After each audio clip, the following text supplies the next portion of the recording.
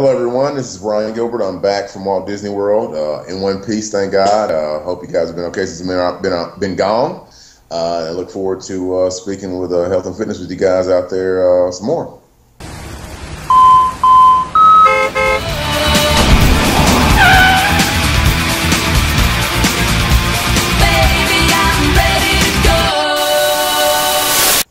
And we're back, everybody. Welcome to GoTarryn TV today. It's Monday, June the 15th, and as you can see side by side, returning to GoTarryn TV for his second follow-up interview, Brian Gilbert. Brian, welcome back to GoTarryn TV. How are you doing?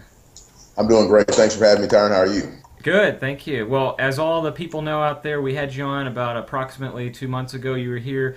We introduced you to all the folks out there watching and told them a little bit about yourself. And today's purpose was just to kind of follow up. As we mentioned last time, I wanted to get you back on here. First and foremost, I understand you just got back from vacation. Can you tell everybody where you were at and how long were you gone and how was your vacation time? Been in Walt Disney World been in Florida for a week. Went to Walt Disney World 5 of those 7 days. Very hot, lots of crowds, spent a lot of money. But having 2 daughters, Walt Disney World, the home of the princesses and whatnot, they were in seventh heaven. So as long as they enjoyed it, I enjoyed it and had a great time. It's good to get away. Good, not to, get up, not to have to be anywhere or anything like that, what a vacation is supposed to be. So, it was good to get away, but I'm certainly glad to be back. I was getting a little bored, I have to say. Yeah, certainly. Well, it's great to have you back. Great to see you. And speaking of seeing you, as we were talking about before we started recording, your new phone, your picture quality looks so much better. What kind of phone do you have?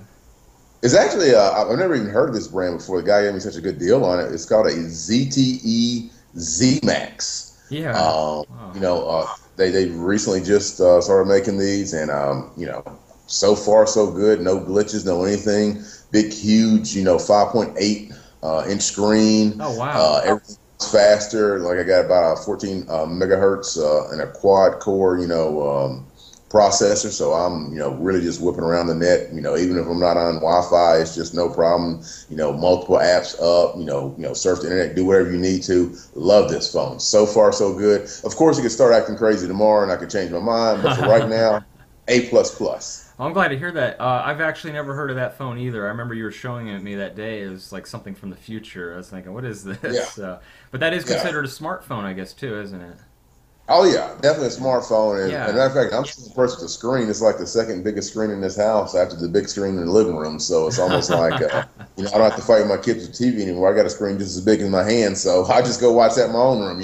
So I love it. I absolutely love this phone. Yeah, that's good. I'm glad that's working out. Let's get back to your kids too, real quick, Brian. We didn't get a chance to talk about them too much. You got 2 girls. What are their names? Brianna and Brielle. Brianna is 8. Brielle is 5. Brianna will be going to 3rd grade, and Brielle will be going to kindergarten this year. So we got them both in school. They're on their way. That's exciting. Yeah, you gotta be. Well, they're very cute. I've seen them at the Family Life Center, and everybody else at the Family Life Center has seen them. They know who I'm talking. They're just adorable. Yeah, you got 2 little princesses there. So so they think anyway. They think they are anyway. Well, Brian, how's your summer going so far, too? Well, outside of the, had a week full of amusement park food, but outside of that, it's been going pretty well. Yeah. Kids are out of school.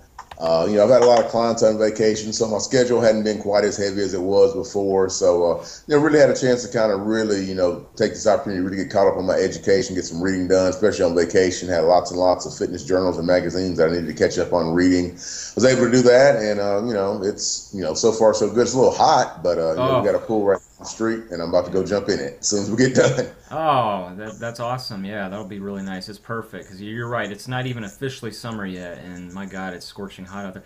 What kind of articles, what magazines and journals have you been keeping up with? I just basically went to Men's Health. I started out, kind of more as a meathead, as a muscle head. So I'm still, I read Flex magazine, Sure. Muscle and Fitness, Mhm. the whole gauntlet. I've actually read the Body for Life, the men's version, the book. Yeah. I got a big jump on the women's version. Actually got in the bathroom now. So really, had a chance. I really gotten behind, being so busy with school and everything. But now I've really had a chance to start to get caught back up, and so learned a lot of. I would say learn a lot of new things, but kind of refresh myself on a lot of things that I'd already known. That's awesome. But tell us about the education, the continuing education you're doing with the studying. What's that all about? Oh, with the continuing ed, more for with my certification with the NASM. Okay. Every so many years, you have to do so many hours, Hmm. stay certified. And so I would take, whether it would be a, corrective exercise course, Yeah. or whether that might be, working with, elderly population course. I had a number of those things that I've done in the past year and a half or so, Hmm. especially on the corrective exercise end. I've done probably about 3 or 4 courses on that in different places around Atlanta and the Southeast. But Yeah.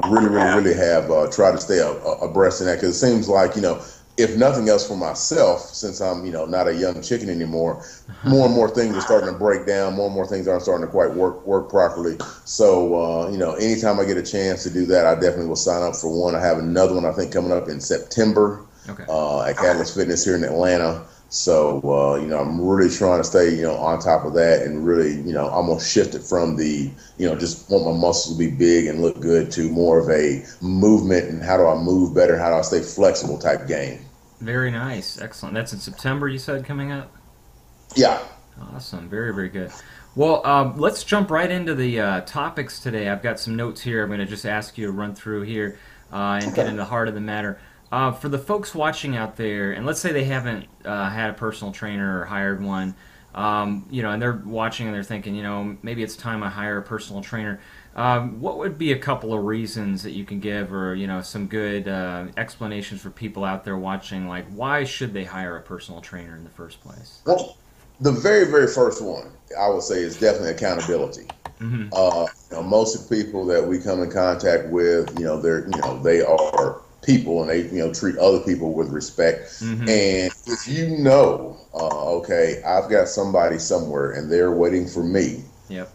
Most people aren't so callous as to just blow that off and be like, okay, well, whatever. I don't care if somebody's waiting for me. Most people, if for no other reason Hmm. than not to be labeled as quote unquote a flake or whatnot, will show up to whatever it might be. It might just Yeah. be to eat a bologna sandwich at Piedmont Park. But if you know you're supposed to meet somebody there to eat a bologna sandwich at Piedmont Park, you're going to go there. True. Same thing with a personal trainer at the gym. If you know there's somebody there waiting for you and they're taking time out of their schedule for you, if for no other reason than guilt, you're going to come and show up. So for people who have, perhaps problems, just if I could just go, if we just go, you sign up with a personal trainer for no other reason. One, you're paying for it, so nobody likes to waste money, and two, True. nobody likes to be inconsiderate. So you're going to show up for that reason. Alone right there. Another good reason I would always say is because a lot of times, people, they look at us and, oh, you're in great shape, you probably work out. I get a much better workout when someone trains me, Hmm. even though Yep. I'm, as a personal trainer, when someone trains me, as Hmm. opposed to when I just go into the gym and work out myself. Very true. Every time, no matter what. I really don't know how to describe it. I mean, you think you're doing something where someone else can see that, okay, you got a little bit more, and they can push you over the top, and it seems like we always want to hold ourselves back from that summit, almost like we're afraid to hit that. Whereas, a personal trainer or someone else will come, they can give you that little boost, that little push that you need, Hmm. and also too, this isn't, just, checkers. I mean, we know that getting in shape when it comes to the exercise portion, the rest portion, the eating portion, it's not checkered. It's more of a nuanced game of chess. And Hmm. so certainly if I was going to try to fly an airplane for the first time, I definitely wouldn't, want to try to get out there and just wing it myself. I would want someone there side by side showing me how it's supposed to be. So same way with training. Most people are unfamiliar with the machines, unfamiliar with Yeah. the moves, what sequence. So you need somebody there right beside you to fly that plane with you that first time out. Love it. Great analogies there, Brian. Very excellent. Good breakdown there. Let's talk now about some of and I know you experience this a lot. And again, this is just something I hear a lot from clients. But a lot of times, their motivation, they're losing, motivation. They have just a lack of motivation, and they're just not have the energy level or the focus to get to the gym. And with or without a trainer, let's say that they've got a workout day scheduled and they're just on the fence thinking, "Gosh, you know what? I don't feel like going to the gym today." And then they say, it just adds up and accumulates. And they tell you, "Brian, what do I do? What am I doing wrong? How do I get my motivation back up?" What do you tell people and your clients specifically, on how to stay motivated and stay on track? Is there any magic thing that you can, help them out I with? think, just to keep it going, I always Yeah. tell my guys, I know, there's days that you don't want to come in here, you don't want to work out. Yeah. Just communicate something to me. And one of my favorite sayings in the whole wide world is slow motion is better than no motion. Okay. Very true. So Yes. maybe, all right, today is leg day. We got to come in, we got to kill it. We got to do squats. We got to do lunges. We got to do deadlifts. We got to do, whatever it might be. And you think, God, I really don't want to do that. I think I'm just going to skip out. Well, don't skip out. I mean, even if you just come to the gym and just do a couple sets of crunches, Uh huh. slow motion is better than no motion. Movement begets more movement. Less movement begets even less movement. So Mm-hmm. even if let's say, you want to do all this, Mm-hmm. even if you don't have the motivation, if you can just come in and just do a little bit, Yeah. because the worst thing to do is nothing at all. So that's what I always tell them. Try to do a little something before you just finally decide to skip out on the gym that day. Even if it's just come in and you do a couple curls for your biceps, something Mm-hmm. that, whatever it be. Slow motion is better than no motion. And every day is different. I mean, you might not have it today, but tomorrow you could, be slaying giants with it. But don't do anything. Don't stop. Don't quit. Don't ever give up. Sound like Jim Valvano almost. Don't ever give up and do a little something, even on those days where you feel like doing nothing. And, a lot of times that's all it takes to keep the ball rolling, just keeping the ball rolling because that ball stops. Yeah. From physics class, objects that, are in motion tend to stay in motion, ones that aren't tend not to stay in motion. So just keep that ball rolling any way you can. And, it will, one day definitely take back off again. Yeah, yeah, certainly. I like that. That's very key. Brian, we mentioned a couple of minutes ago the heat. It's hot. Summers around the corner, especially in Atlanta. Everybody watching in the greater Atlanta area can attest to this. And they want to. Some of the clients we train are outdoor people. Are there any tips or suggestions that you give those people watching on staying cool? Like in this weather, this heat, this 90-degree scorching humidity, what tips and suggestions do you have for people out there if they're working out outside or if they're going for a walk or run outside? What do you like to tell those people? Well, first of all, first thing I tell them, make sure you stay hydrated. That's Mm-hmm. very, very important. I think a lot of people, we as Americans, we stay chronically underhydrated. I don't know about you, Tarn, but as a kid, they told me you need 8 ounce glasses of Yeah. water a day, Yep. 64 ounces. Yeah, there you go. I've read so much stuff too that goes against that. I've read that you need half your body weight in ounces, Yes. plus any fluids that you lose otherwise, ounce for ounce. So if you sweat out a pound, you need to drink a full pound to replace that. So with me coming in at 220, that's 100. That's double what I was taught as a child That's true. to drink. That's So true. first and foremost, stay very, very well hydrated. I normally, steer my clients, clear of, sugary drinks and whatnot. But that's probably one of the few times I tell them, if you want some Gatorade, go have you some Gatorade. Yes. Or some Powerade, whatever it might be, Pedialyte. That's fine because you're going to need those electrolytes and replace those. Another thing I tell people is, let's go back to physics class. Let's remember our laws of thermodynamics. If you're going to go out there in the sun, it's best to wear light colored clothing to reflect that heat. You don't want to wear a bunch of black. You don't want to be dressed up, like Batman, because that's going to absorb the heat and make life miserable for you inside those clothes. Also, don't forget your sunblock, your sunscreen, depending on how well you do as far as with burning and whatnot, and protect your eyes. Wear some shades, maybe a big hat. But I tell people, believe it or not, long sleeve white shirt is probably the best thing to go outside if you're going to be working out in the middle of the sun in July. Long sleeve white shirt and like maybe a bucket hat or something will give you more protection from the sun than just about anything. So those two things for sure: stay hydrated and be wary of what you're wearing. As far as the color of it. I mean, obviously you're not going to be wearing anything too thick, but definitely the light color clothes make a huge difference when you're out there in the heat. And take frequent breaks. Don't go out there and try to go 4 straight hours without any break whatsoever. Take as many breaks as you need. You feel faint, nauseated in any way, stop it, shut it down, go rehydrate, maybe come back and try it later, maybe come back the next day, but don't take any chances in this heat. Oh, yeah, absolutely. That's true.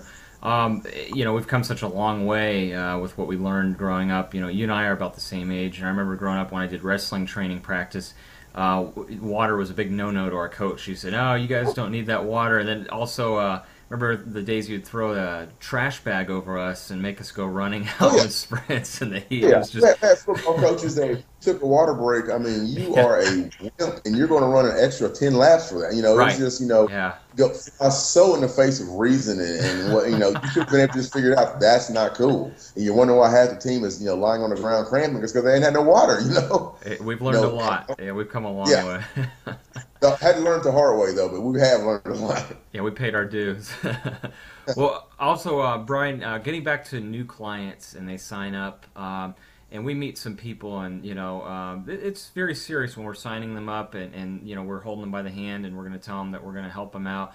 And you get, a lot of times, I'm sure people ask you, well, how am I going to lose 50 pounds in the first month, or can I get this 50% body fat down to 25%? Can I cut, my body fat in half within 2 weeks? Or is it safe to lose 10 pounds a week? And I'm sure you hear a lot of things like that. But when you first work with people, or your current clients that you continually work with them, what do you foresee as a reasonable expectation level, or what would you be happy with in general? I know everyone's different, but what would you be happy with when you tell your clients, well, hey, here's a reasonable goal of what we can attain to lose? Probably a reasonable goal for guys. Mm-hmm. I mean, guys. I mean, one, they're a little bit heavier, so obviously have a little bit more weight to lose. But for guys, I'd say anywhere from 2 up to 4.5, 5 pounds per week, and Mm-hmm. for my ladies, anywhere from 1 to about 3.5 pounds a week.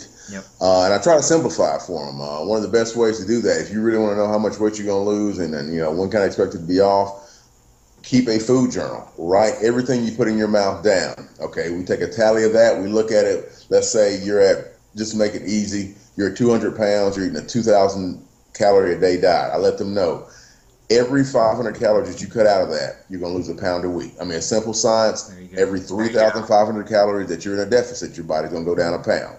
So, you want to be down a pound a week, take out 500. Ah, If you want to be down 2 pounds, you can take out 500 and then add in 500 calories being burned extra in exercise. Now you're in 1,000 calorie deficit a day, 7,000 at the end of the week. That's 2 pounds. So I really try to show them the puzzle pieces and let them say, all right, now how far am I willing to go on the nutrition side? How far am I willing to go on the exercise side? Put them both together. And it's not always 100%, yeah. accurate. I know rest, stress, a lot of that comes into it sometimes, but for the most part it is. And show them, hey, you give me this much cardio and you cut this much out of your diet, this is where you should be on this date right here. So it really, really, I mean, it takes a lot of the guesswork out. It takes a lot of the, things that, just like, I don't even know. I worked out really, really hard, but you went home and you ate, a bunch of sugar. So all that was almost for naught. So really, really get them, I think, more than anything else, keep that food journal. So you know what's going in your body. If you keep a food journal, you can determine how much weight you lose, when, the whole nine. But that food journal is very, very paramount if you want to have any idea on time frames on how much weight you're going to lose. Yeah, yeah, I like that, Brian. That's very, very good. That is key. Nutrition is huge.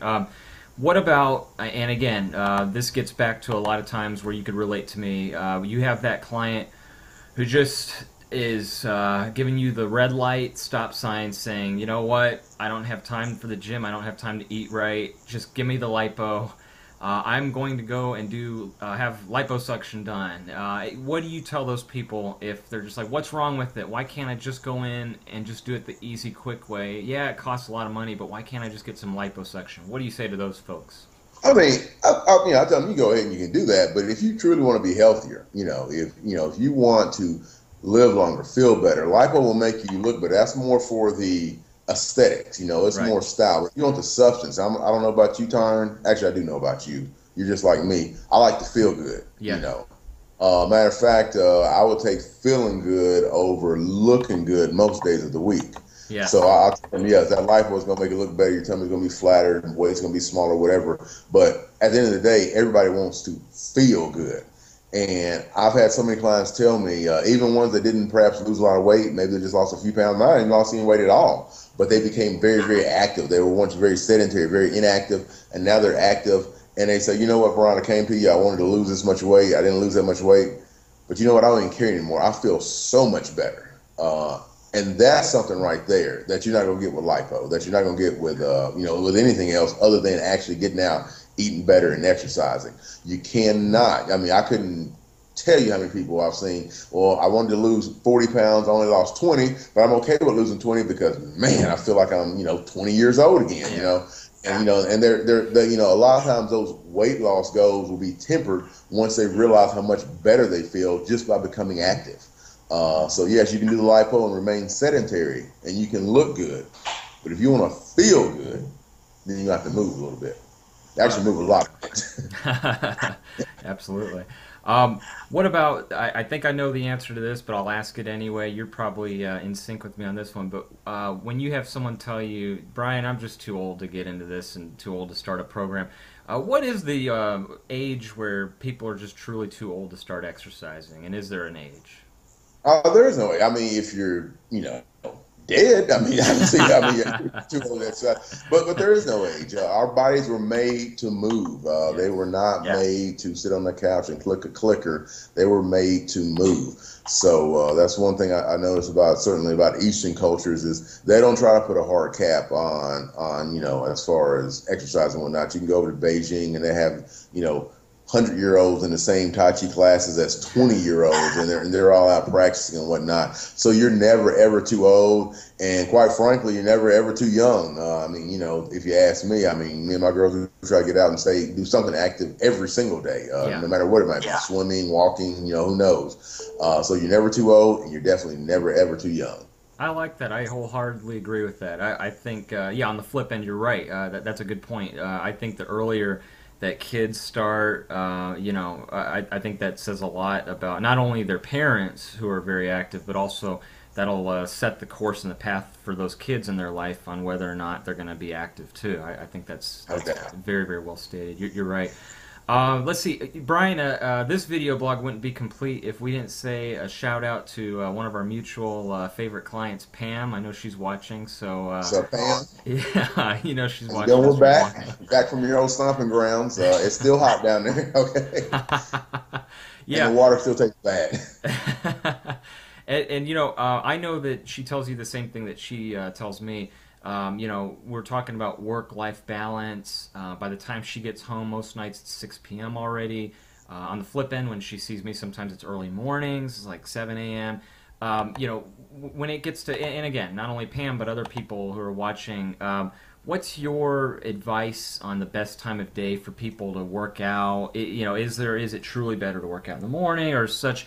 And then again, I guess that goes back and ties into the motivation question I asked you earlier about, the whole work-life balance. Oh, I work, I've got these pets to take care of, I've got house to clean up, I've got emails to catch up on. What do you tell, the folks out there on how to keep it all together? I feel go with the time, shoot for the time that's going to be most convenient for you. I'm a huge believer in the more user-friendly things are, the more likely they're going to happen. And the more user-unfriendly things are, the less likely they're going to happen. Yeah. So if it really works for you to do it in the morning before work because you know that, let's say you have one of those what I call an open-ended job that it may say on your job description you work to 5, but that could very easily be 9, 10 o'clock at night on some days. If you worry about that, if it's more convenient, then do it in the morning.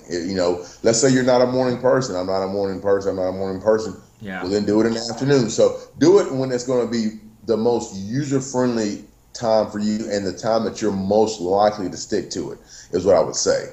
It could be, perhaps you have a little something going on at your job. You got a little gym there on your lunch break. You can, maybe go and get a quick little 30-minute workout, rinse off, come back to work. Whatever works for that person, whatever is user-friendly for that person, that's what I would shoot for. And, it's going to vary from person to person, but go for the most user-friendly time because that way you're more likely to stick to it. Because if it's going to be, you have to, hang half the stars and the moon in the sky, then it's very easy for you to drop that very quickly. Yeah, absolutely, Brian. I think that's very well stated. And again, I like what you said earlier about accountability. Why hire a trainer? It's all about accountability. That's the primary reason. And your other statement too, that slow motion is better than no motion. I think that's very, very key. I like that. I really reiterate those sentiments. So, Brian, I truly appreciate you coming on here. This time flew by like it did last Thanks time for with having you. me, man. I really appreciate it. And I can't wait to have you back on again. So looking forward, Brian, for anybody watching, maybe they didn't catch your last video blog back in April, but how can the folks out there get in touch with you? And also, I guess you could tell them you're also at the same gym that I'm at in Buckhead too. But how can the folks get in touch with Brian Gilbert? Easiest way to get hold of me is just pick up the phone, give me a call. My number is 678-927-0606.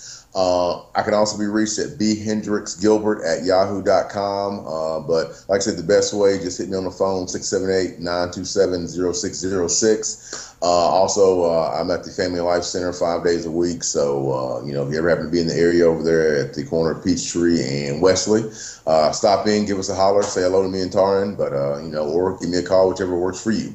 Yeah, certainly. And again, I give this guy, Brian Gilbert, definite seal of approval. This guy's awesome. He will get you in shape. I see you working your clients out like crazy. I don't think I could do the workouts you do to your clients over at their FLC. I'm scared whenever you are all over it. You are a monster. So, but I love it. I agree with Say same thing about you, Taryn. Well, I appreciate it, Brian. Hey, again, thank you so much. I hope that you enjoy the rest of your summer, and let's have you back on here again to check in to see how your summer is going.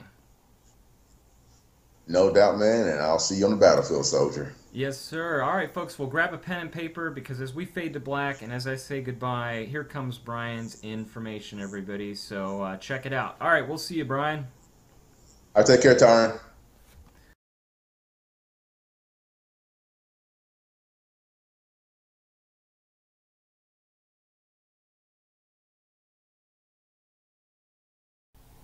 All right, there you have it, folks. The one-on-one Skype interview here on GoTarryn TV with Brian Gilbert, our second time talking to that fine young fitness professional and personal trainer that you can have available right here in the greater Atlanta area. So, Brian, thank you so much for answering the call and coming back on for your follow-up right here for all the GoTarryn viewers out there. And hope you can make it back again very soon as well for yet another follow-up in the near future. So everybody out there, I know that you're enjoying these wonderful GoTarryn one-on-one interviews via Skype right here on GoTarryn TV that I'm going to keep coming and blasting out to you. I'm going to have all these awesome guests, and again, I've had this compliment before that you can kind of call me like the Barbara Walters of fitness TV because I'm the one who sits down and talks to all these great people here and gets to the heart of the matter and delves right into everything that there is to talking about when I'm interviewing these great folks. So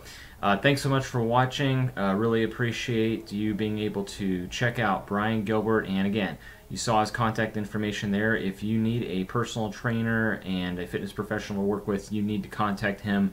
You had his cell phone number, his email address, so I urge you to get in touch with him today and tell him that you saw him right here on his interview via GoTarryn TV and this website link, www.gotarryn.tv. You can also take that link, by the way, and add it to your favorites on your internet browser, bookmark it today, and tell 2 people about that website as well. A few other things that you could do for me, I would love it if you guys could go out there and like GoTarryn on Facebook, subscribe to GoTarryn on YouTube, and follow GoTarryn on Twitter. And until I see you guys next time, enjoy the rest of this beautiful week that we've got. And wherever you're watching me from, have fun and just enjoy this wonderful June that we are having. And until I see you guys, remember, with GoTarryn Personal Training, it's your time, it's your investment, it's your life. We'll see you on the next video blog, everybody. So long.